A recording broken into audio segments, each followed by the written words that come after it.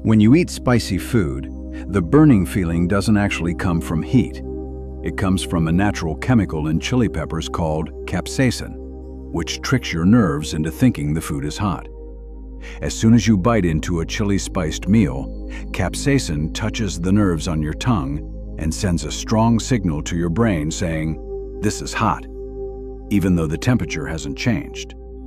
Your tongue warms, your nose may tingle, and your eyes might water as your body tries to cool itself. When you swallow, the spicy mixture slides down your esophagus into your stomach, and capsaicin begins interacting with your stomach lining, increasing warmth and sometimes stimulating extra acid production.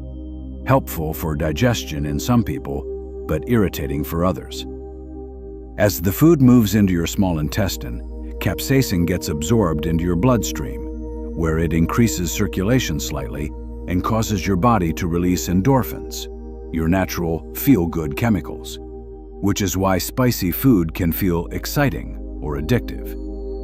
It can also temporarily increase metabolism by making your body work harder to stay cool. In the large intestine, any capsaicin that wasn't fully absorbed may irritate sensitive nerves, which is why some people feel a spicy sensation again during digestion or going to the bathroom. Balanced truth. Spicy food can boost circulation, open nasal passages, and may even help you feel more awake. But too much can trigger heartburn, worsen stomach ulcers, irritate hemorrhoids, or upset sensitive guts. Best advice: enjoy spicy foods in moderation. Pair them with yogurt, rice, or healthy fats to soften the heat.